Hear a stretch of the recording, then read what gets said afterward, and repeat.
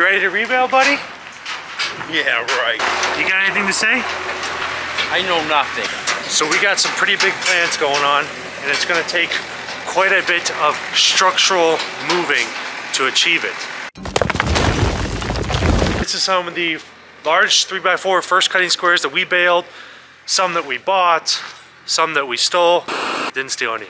This is where we have a lot of the large squares, and the whole idea this year was we knew hay was going to be a little short, and we were hoping to rebale them. Well, the time has come. It gives us good January, February, March winter work, keeps the paychecks coming in, keeps hours flowing. It's a good system for the farm. But what we got to do now is set up the rebaler. We made some improvements to it.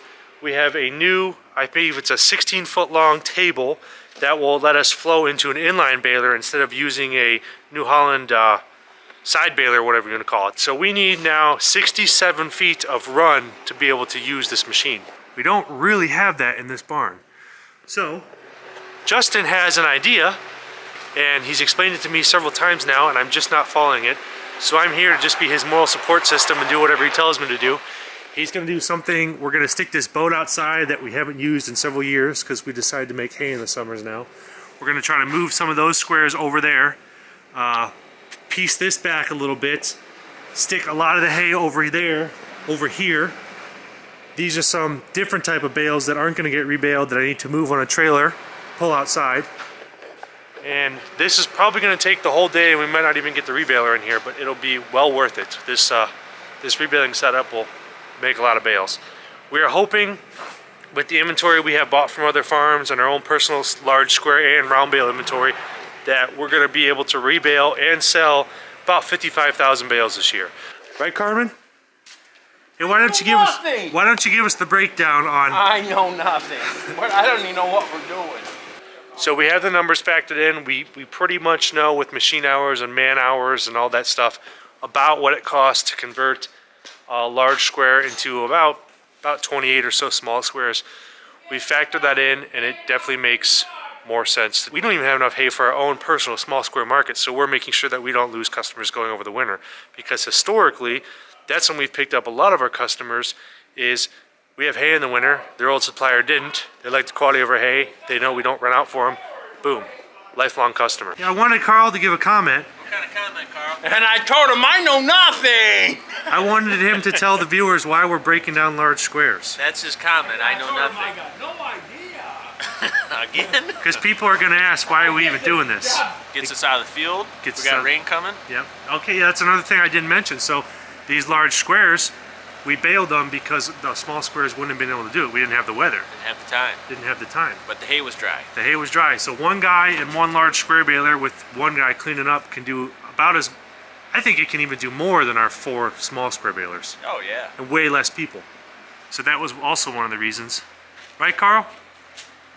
I wasn't there. I missed that day. Carl wants his chair. I was not home that day. Can you tell me your plan quick?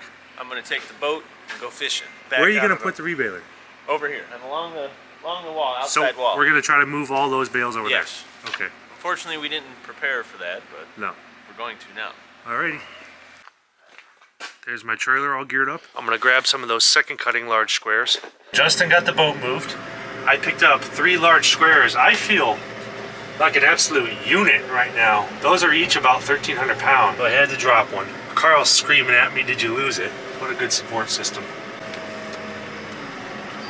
I'm doing some kind of funky stuff. Do a last minute swoop-de-doo. Ooh, barely scraped it. My tire over here, that is A-list operating. I don't care what anyone says. We just wiggle our way out of here. And that, my friends, is it. So Carl rallied the truck over here. I almost have it unloaded. This is the grab of the last 2. I'm stacking next to some other large squares in this building, but we have a little bit of room. See, that's the thing about hay, is you just can't stick it outside. Not where we live.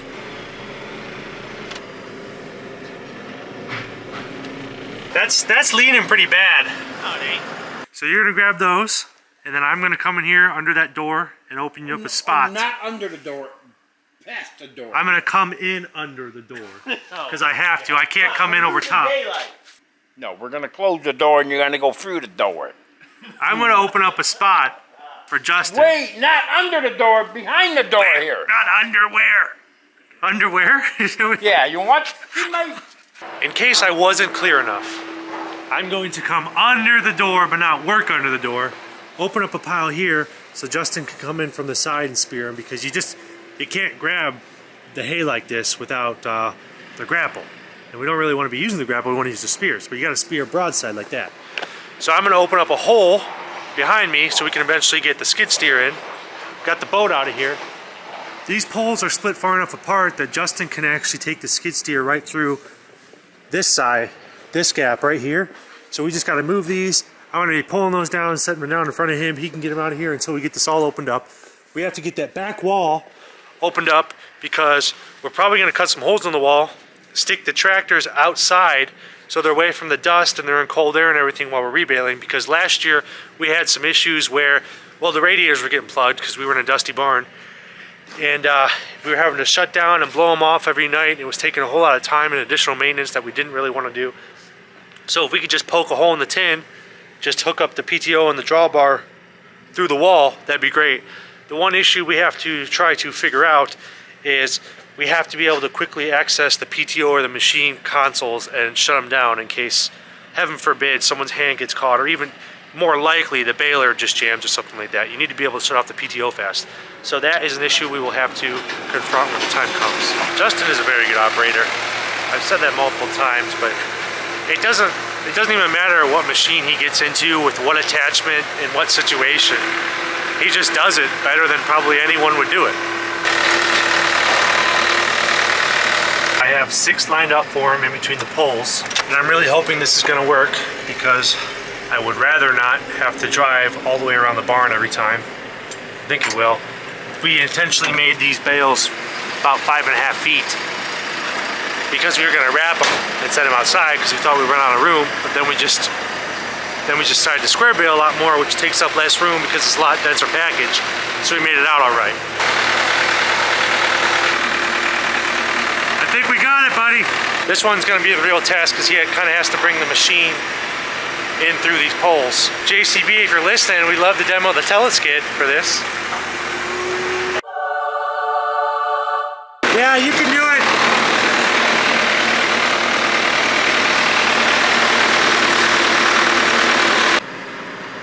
So it's not the most perfect system, because I would suspect in a perfect system there wouldn't be significant bottlenecks. I am waiting on Justin a little bit, but right now my task is a little bit easier, and I believe his is harder until he starts getting some muscle memory coming between those poles and everything. But I am just pulling the hay that is, you know, very easily accessible. When I start trying to loop in here and grab up over there and turn around and twist, I envision having a little bit more difficulties. I know you guys are probably laughing like, what the heck? Actually, where we order our t-shirts from, Eye Candy, our t-shirts, our hats, our sweaters, everything, our stickers, Eye Candy, as soon as you walk in there, they have the sign that says boondoggle. And it's something along the lines of something that seems like it should be important to do, but it's really just a waste of time and money and effort and doesn't really lead to any results. So I don't think this is a boondoggle. I think this is necessary to get to our end goal of rebaling a lot of hay. It's just something we got to do here. Okay, this is when it starts getting a little tricky. I'm coming in completely at an angle. I pretty much have to grab 3, stay away from the door back there, try to pop open a hole. So when I pull out of here, I have to continuously flip it so it kind of stays square, if you know what I mean. Yeah. There it is. We're opening up this gap. Exactly what we wanted.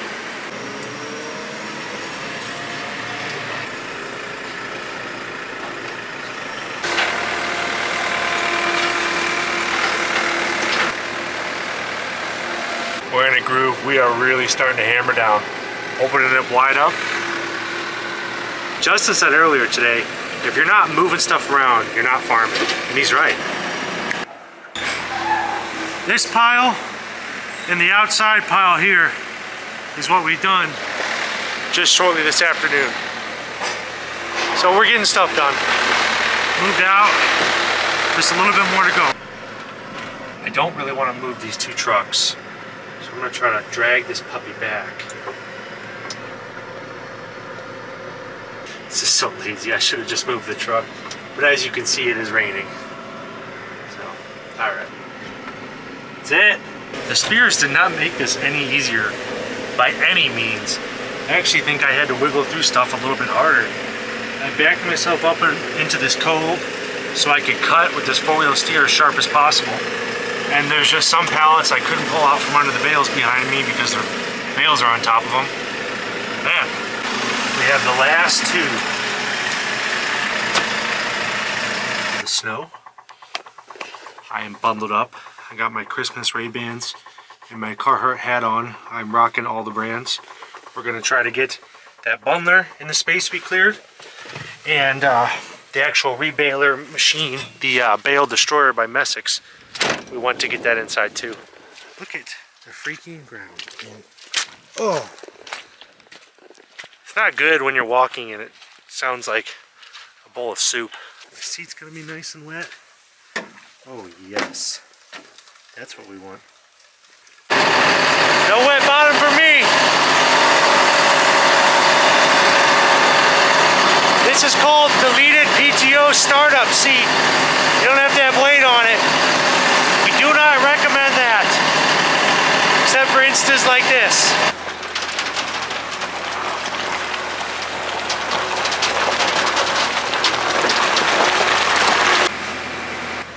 How long we got? That's 40, so I think we only needed 30, so we got 10 more foot. 66? 66? What'd you want, 69 you said? Yeah. Oh boy. But I think my measurements were wrong. Good. Justin and I spent the morning moving large squares a little more, and Carl finally showed up. What time? Before noon. Before noon, Carl finally shows up, and we're getting ready to actually set this puppy up. The new 90-degree PTO gearbox and table moved in. We got that set up about where it's going to be. We have enough room on the other side. Now we just got to poke some holes in the barn wall. Justin's getting the baler in place. Well, as much as he can. And we're going to take the skid steer and jockey it around because we do eventually want the tractor to be outside, you know, the other side of the wall. So we'll just get it in place and we'll take the skid steer and we'll spin it around, do something tricky, get that measured, and then we'll put the bundler behind it. Pretty soon we'll be ready to turn it on. See, we're gonna have to take this 90-degree gearbox, turn it, so the tractor can hook up to that PTO and go outside of the wall.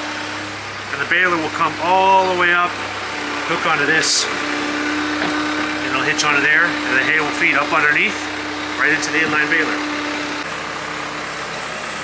The old safety chain trick.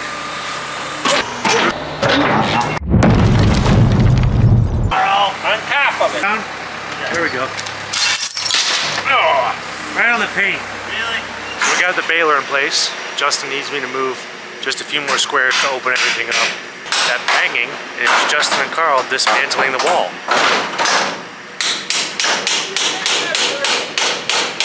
What?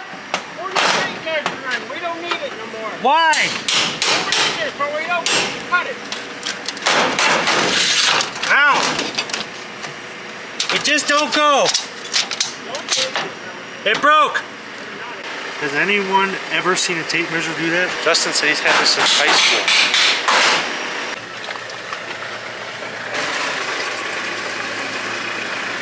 Please get out of my way. Let me grab. You can't say the A word. Hey. Hey. Hey. A-ho. No. Melon head broke my tape measure. I believe it. He yanked it through there. I didn't yank. Cut it. It was light. Of course that the measured spot lines up with the only gutter on this side of the barn. That is not the gutter. I'm so not the gutter, the downspout. Right. The one in the middle, we still got the two ends. We'll just plug it up. Plug? Yeah, it doesn't rain here. I had 4 bales left. Obviously I couldn't do it in 2 trips. So we're just gonna take this nice and easy. Justin and Carl like this one.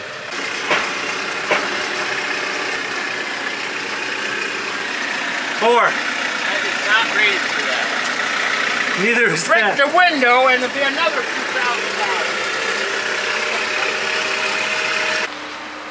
trying to place the hookup of that machine through this. Got my tire. Keep going. Keep coming. You're okay. Ah! Keep coming. Now I want you to raise it up. Are we just gonna drag it Yeah, raise it up. on the jack? Yeah, that's a pretty strong jack.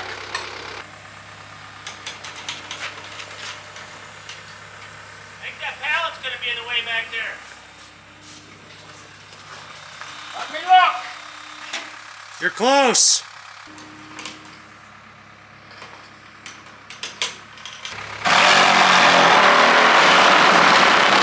Now Carl is going to flip this gearbox for us.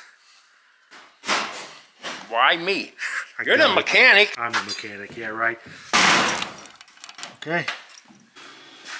Carl and I had to run back to home base. We have to flip the plug on that gearbox. When we flip it over, there's a plug here, and we need an Allen wrench to pull out that side. The breather.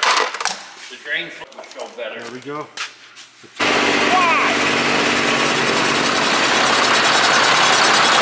What are you thinking, buddy? Really? What are you thinking? I gotta get in there.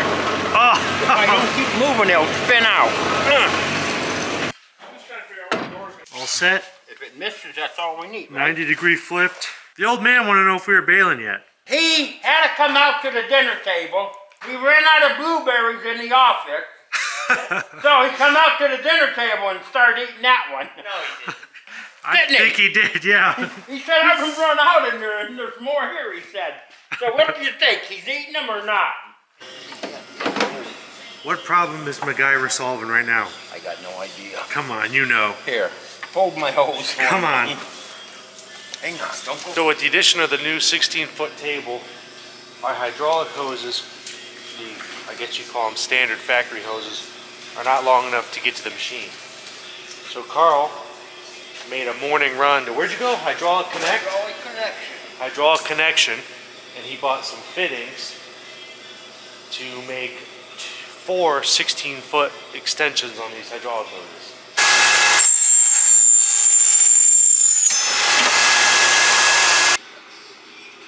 Precise measuring system. Okay. There's our 4th hose. We don't need to use the tape measure because you No. break them, remember? I did. We don't have any left. No more tapes, I break them. Ouch! You got to look in here and see where we're at. You lined up right? Good enough for who it's for. We're on 1.1. 1.1. Yeah. Why are we on 1.1? But that's what the chart tells me. Gotcha. Okay, you got to use the certain die. We're 2 wire, okay? Uh-huh. 2 wire. You come over here, see it's 2R, which means 2 wire. Yep. 1/2 inch fitting. 1.10. Well, 1.10, but It's okay. 1.1. Well, 1.10. 1.10, okay. All right, because it's Is there a metric system. Yep. So it's, and then you see it's crimped here pretty good. Is that your job for the day? Yeah, I'm done. I'm ready to go. Key out? Carl, when you my got in? Uber. Hey, how come there's no room in your passenger seat? There's room. Hey. Hey, what? Right through the barn In wall. the middle of the shop.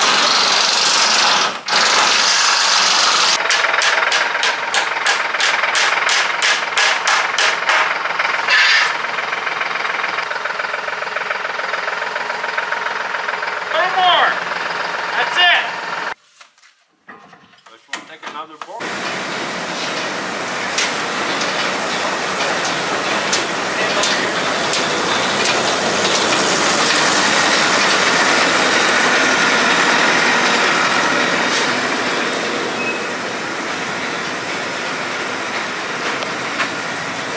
It's gonna work with hay. Next video.